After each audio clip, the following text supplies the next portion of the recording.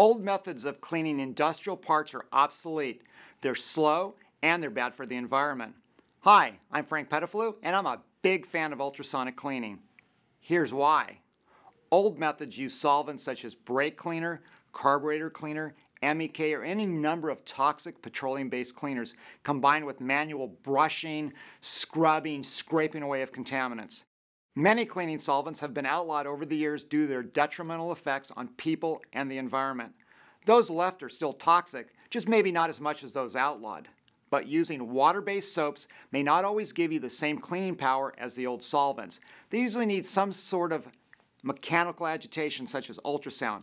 High-frequency ultrasonic scrubbing action combined with a proper water-based cleaning soaps provides a faster, safer, more thorough result than solvents could ever deliver. Plus, it's safer for your employees and more forgiving to the environment. It's automatic, extremely consistent, more thorough, and eliminates expensive, time-consuming labor. Ultrasonic cleaning for precision parts is more cost-effective than any other type of method. And in today's global economy, you need every cost advantage you can get.